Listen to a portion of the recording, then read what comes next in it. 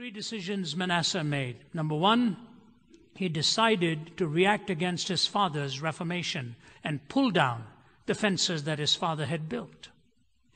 G.K. Chesterton said, whenever you take down any fence, always pause long enough to ask, why was it put there in the first place? Why were these fences put up?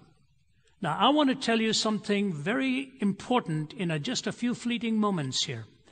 The distinction between the Hebrew race and those around them lay in this one fundamental idea. Follow me carefully. Any worldview you can study, I challenge you to think of it, any major religious worldview always makes one assumption, that if your goodness outweighs your badness, sooner or later that break will come for you, whether it's through karma or through righteousness or whatever it is. You will break free by volitionally pulling yourself up by your moral bootstraps. That's the assumption. Take any major worldview, that's the way it is. Except for the Judeo-Christian faith. When God rescued his people from Egypt and took them into the promised land, righteousness and the moral law was given to them, but only as a sequence to redemption. They were redeemed first, then given the moral law, and then given the prescription for worship. You could never alter that sequence in the Hebrew mind. Redemption, righteousness, and worship. You cannot be righteous until you are first redeemed. You cannot worship until you're first redeemed and righteous. This was unique in its time. The heart was desperately in need of correction and redemption. That talks about your heart, my heart, every human heart. D.L. Moody said, if you take a man who's stealing nuts and bolts from a railway track and you send him to college or educate him, at the end of it, he will steal the whole railway track. It's the way it goes. We just get more sophisticated in our manipulations and our methods of deceit. That's exactly the way it is. India is a land of great mathematical and scientific geniuses, and yet the one thing that could totally destroy the country is its inability to cope with corruption. Virtually every man or woman who is involved in bringing about the Commonwealth Games to India, a great accomplishment, is now in prison. That's how it goes. And so when God was speaking to leaders, he taught them that the heart is in need of redemption. The leader's heart, your heart, my heart. And what happens with a man like Manasseh? He comes and takes all of these barricades away. And the next step follows logically. He accelerated the development of heathenism. Chesterton went on to make this comment. He said, the tragedy of disbelieving in God is not that a person ends up believing in nothing. Alas, it is much worse. A person may end up believing in anything. The tragedy of disbelieving in God is not that a person may end up believing in nothing. Alas, it is much worse. May end up believing in anything.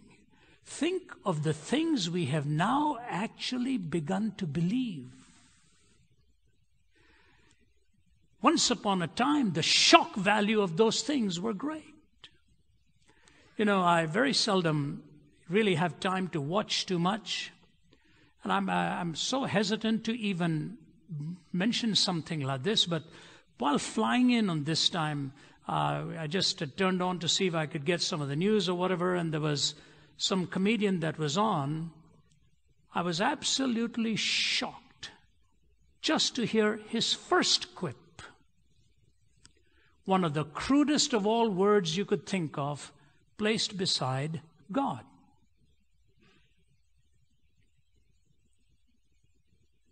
Do these people really care? Do these people really care? That's all it took for me, just 15 seconds, and I said, this is not even funny.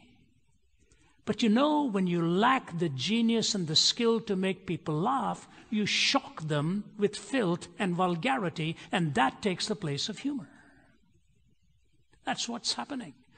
whether it's political leadership, whether it's the entertaining world, all of a sudden you pull down these barricades and you find you're unable to stop the tsunami of worldviews and tsunami of ideas. And that's exactly what happens here. First, he leads a reaction against his father's Reformation. Next, it starts developing the acceleration of heathenism and all kinds of strange beliefs. And the third thing that follows is he instituted a bitter persecution of the prophets. Sequence. Take away the true God, bring in false worship, persecute those who want to remind you of the true God. It's a logical and a chronological sequence. What happened as a result? Number one, it tells you that it is possible for one person to lead millions into untold evil.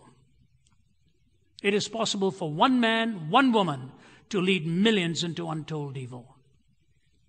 It is in the 1980s, when I was relatively young and starting my own ministry, that I was invited to speak at the universities in Poland. And after speaking at Warsaw that first day and heading on to Krakow and so on, my host asked me if I'd like to go and visit Auschwitz. And I told him, I said, Henrik, I've seen concentration camps. He said, no, which ones have you seen? I said, well, Dachau and Birkenau and all of that. He said, no, this is a death camp. Have you seen one? I said, what's the difference? He said, come and see it. So we drove and drove for about an hour and a half or two. It was a cold, foggy, gray day. And as we arrived in Auschwitz, I wasn't emotionally prepared for what I was going to see. You walk from room to room. Any one of you has been there, and I'm sure many of you have. And I saw some teenagers being ushered from room to room, and some of them ultimately had to leave sobbing. I don't know what connections they bore, but they saw the, quote, the hell that had broken loose in that setting. And as I was taken from room to room, I remember in one room behind glass was 12,000 pounds of women's hair. Women who'd been shaven bald before they were taken into the gas ovens, and the hair woven into sacks and sold on the streets. There were tiny little suitcases and toothbrushes, children's clothing and baggy baggage there behind glass, and pictures of castrated twins at the hands of Joseph Mengele standing like this, looking almost like glassy-eyed and dazed. And then as you're about to enter what was the gas chamber where they were being obliterated at the rate of 12,000 every day, are the words of Adolf Hitler, I want to raise a generation of young people devoid of a conscience, imperious, relentless, and cruel.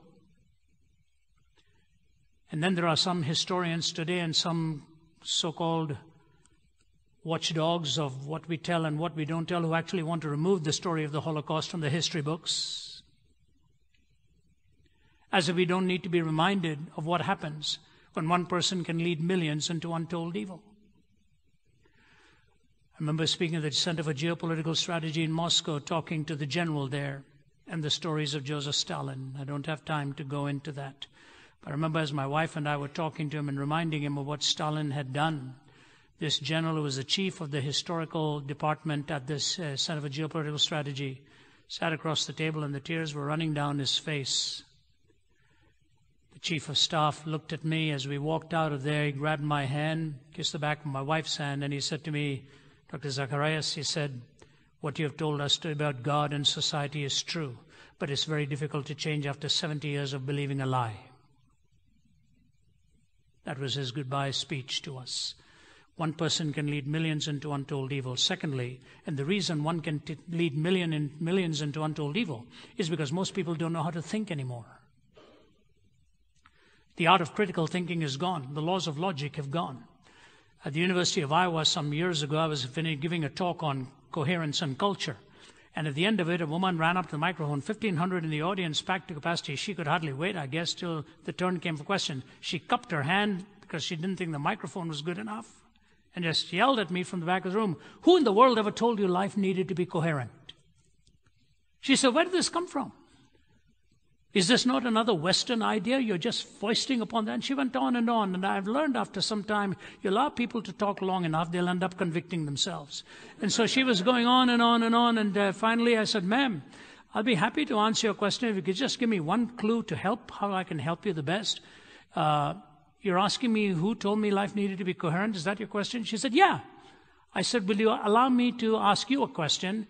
Would you want my answer to be coherent or can my answer be incoherent? She just stands and looked like I'd just planted a dagger in her ribs or something. And the audience burst out laughing. I said, no. I said, I want to hear her. Is it okay for my answer to be incoherent? Or do you want my answer to be coherent? See, they live by ideas that they attack others with. But they daren't give that other person the privilege of questioning their assumptions. In other words, she was living a totally incoherent life. But when it was exposed in the flaws of her very reasoning, that I had to be coherent in my answer, then she was living by one set of rules, but foisting a completely different set of rules on the other person. And the last thing is, first, one person can lead millions into untold evil. Secondly, because most people can't think. Number three, it's because their end result is the ultimate test of any civilization is what we do with our own children. That's the ultimate test of any civilization. What do you think of when you see these little ones sitting in front of you and singing, celebrating life? What goes through your mind and your emotions?